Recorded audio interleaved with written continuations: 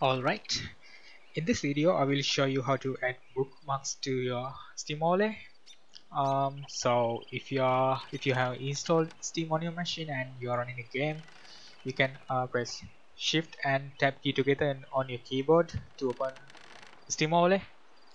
So this is Steam overlay, and there are a bunch of stuff available here, including a browser. If you click on this, it will open up a browser window and it will automatically navigate to Google. Let's say I want to go to Faceit website. I type the website URL on the navigation bar and press enter. Most of the time I'm using this browser because if I used Chrome I had to minimize the game, go to the browser, then I have to come back to game again. That takes time. But with this browser I can just press Shift Tab to go back to game.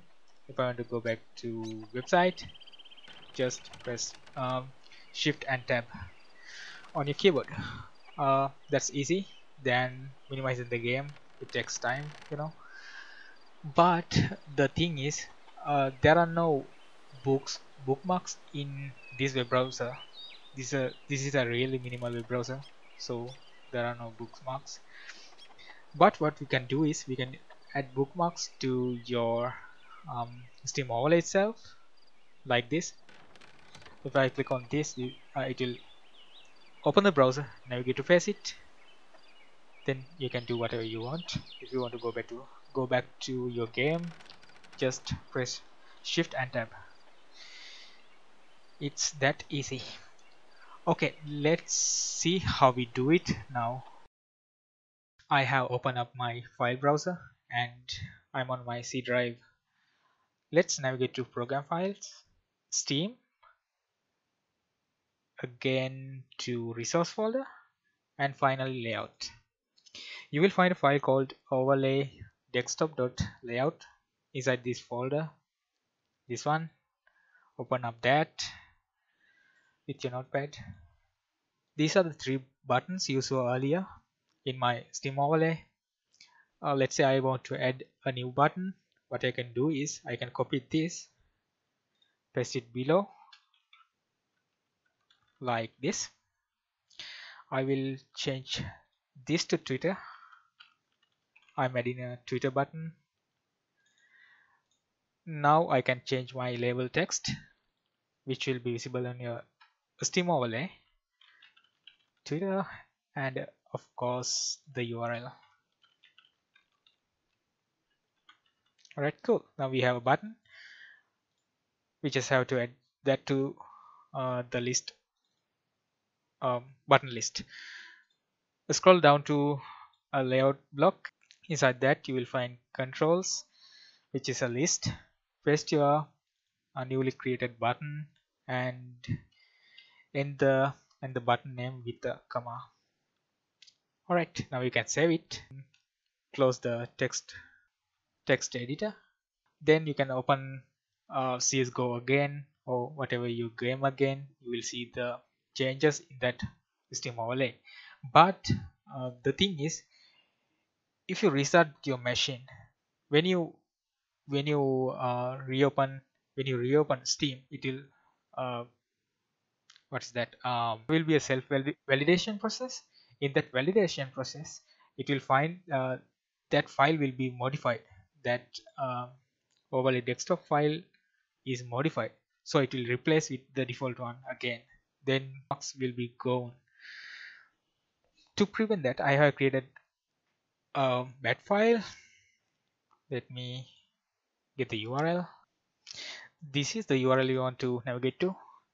Of course, this you will find this in video description below. Okay, there are two files. One is a bat file, which is a executable, and this is layout, the normal layout file. I will download these two. Okay, I have to press skip. This is an executable. You will get a warning for this. Now navigate to downloads folder. Copy these two files. Navigate to C. go to users. Syntax is my profile name, so in your case this will be different. Go to your user profile folder and create new folder called steam underscore conf. Once you're inside that, you can paste what you have copied. Okay, now I will open this file, which is a layout file. As you can see, same as what you have showed you before, but right now I will change this name to something else. Sample 2 and sample 3, so you can see the changes in your application. Okay, that's it. I will close this. If you want to add a new button, of course you can do that here inside your conf folder, steam conf folder, and the layout file. You can do it here and it will reflect in your game. I will close this window, go back to my file manager and open up my batch file. Okay, there are a few variables here. These are file paths to a bunch of configurations. These are steam configurations, and these are steam configurations.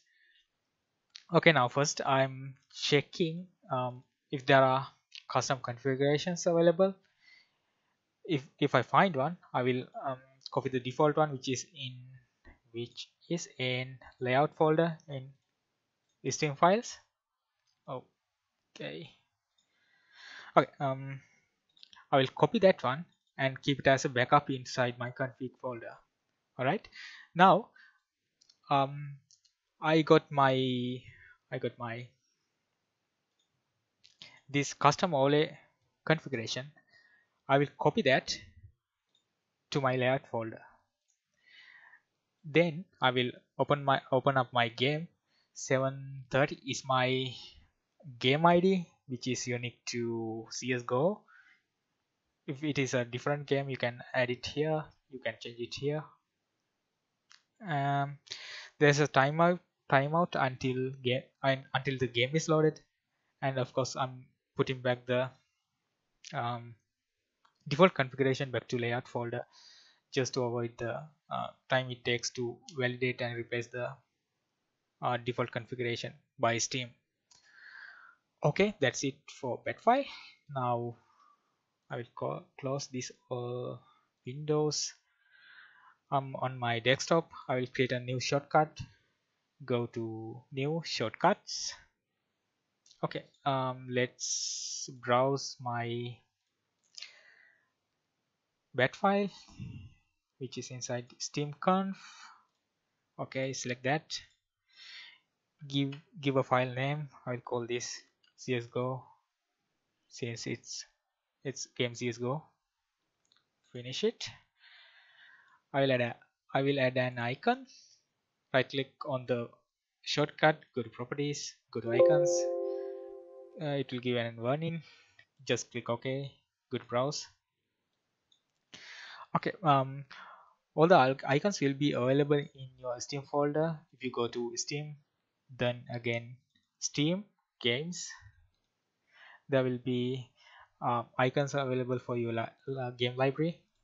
Click on the icon, click OK, again click OK and OK.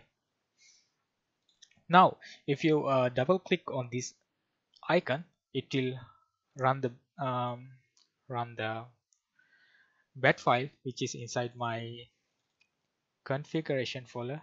This bat file will be executed.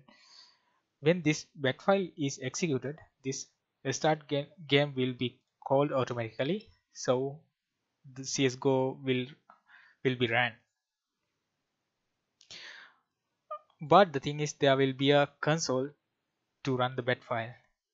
If that's bothering you, you can go to properties again and select run as minimized. Click apply. Okay, now you can double click on it. This is a new This is a bat file we have not ran before, so you will get this one in. You can just uncheck this checkbox and run it again.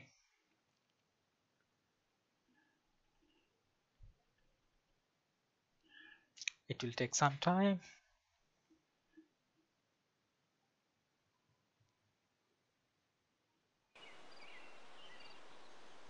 Alright, now let's go to overlay. As you can see, changes are reflecting here as I made it. If you restart the machine and open up CSGO again, then still there all the bookmarks will be available here. So that's it for the tutorial. If you got any questions, you can comment down in the comment section below. So that's it. Goodbye. Have a nice day.